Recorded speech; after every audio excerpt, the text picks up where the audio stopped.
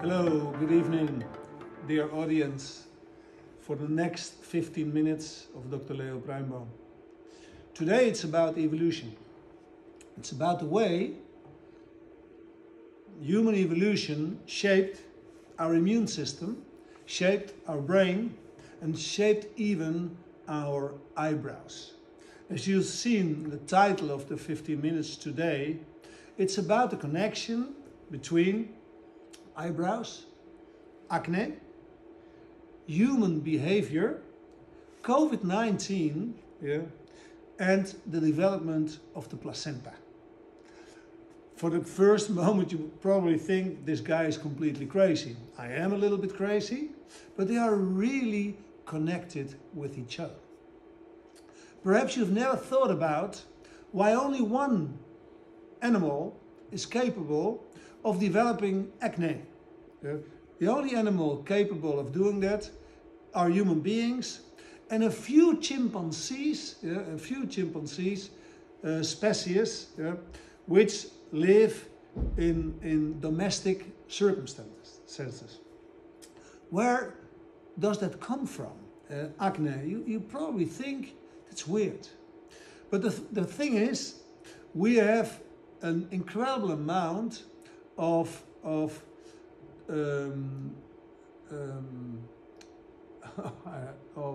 glands producing sebo, the fat of the skin. And the real thing should be, why do we produce that? Because it's very weird. There's not any animal doing that. And if you then look when those glands are active, they start to be active when you mature sexually.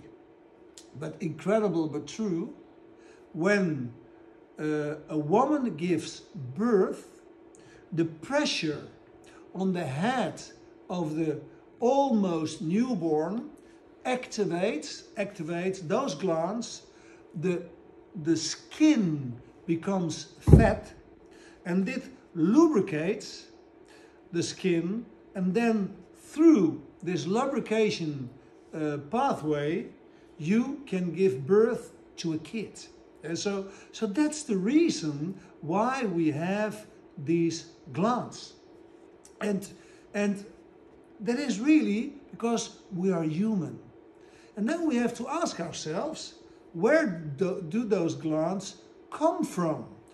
So what made the evolution produce these glands, lubricating the skin and facilitating birth? Because without that capacity, our head is so big and the human pelvis is so small that kids would not be able to come out. And that's why you see that after birth, very much children have newborn acne that disappears again after a few months or a few years. But afterwards, when you are 14, 15 years, you have acne. And you should really consider that as an evolutionary scar. You need those glands to be born, but you pay a certain price for that, and that is acne in adult life or in adolescent life. But the question still rises, where do those glands come from? And incredible but true, that is a mutation in human beings caused by a virus. Okay. The next step is humans are mammals. Mammalian animals have a placenta. And the placenta is developed more or less something of 50 to 80 million years ago. A period in which mammals appear in evolution. You look to the placenta and you ask yourself, what the hell happened? Because before the placenta, there were no mammals. And then, on an evolutionary time scale, very sudden, there are mammalian animals. What happens there? Where does that placenta comes from? Incredible, by a RNA virus, which now is part of human beings. The human endogenous RNA virus that is active to produce the placenta, which is a hermetic closed organ. And this hermetic closure is by fusion of cells. And these fusion of cells, which produces a syncytium, that is induced by, today, a virus which was incorporated long ago, and today we are mammalians because of a virus. The third thing we speak about is by eyebrows. It's very weird. Human beings have the most mobile eyebrows of all animals in the world. It is evidenced that human beings, when they don't know each other, that we transfer some subliminal messages to other people. It's very interesting. Look what I'm doing. My eyebrows goes up, and when I look at you and you see that I do this, then you start trusting me, because I'm looking at you. And do you see that my eyes get bigger? And these big eyes, you see a lot of the sclera, of the white sclera. And the bigger the sclera, the more trustful I am. So when I'm looking at you like this, you see, I am trustworthy. But you can do enormous things with your eyebrows. You can also lift the inside of your eyebrows, you see? Then I look a little bit like a child. And that's very interesting, because we like childy people, because they are trustworthy. Even your dog uses the eyebrows to seduce you as his or hers next boss. Those animals, they can also raise their eyebrows, and then you fall in love with them. And that's very different with Neanderthals, because Neanderthalers, they have this huge brain thing, as if there is a paraguas in Spanish, as if it's a rain shield. But we have a flat one. So these eyebrows, they are not so much related anymore with things like protecting the eyes for sweat, and there's much more to socialize. And then you ask yourself, what the hell has got to do with COVID-19? Because the socializing gene is a virus which was incorporated at the same moment as we became mammals. So you see that there is really a social brain in mammals, also in certain fishes. And those fishes have also incorporated, interesting, a virus which made them social. So you see, a virus responsible for placenta, a virus responsible for the sebaceous glands, a virus which is responsible for social interaction, and for, not completely, partly for the flattening of our face. Our dogs are social creatures. Very interesting. The domestic dog come from wolves.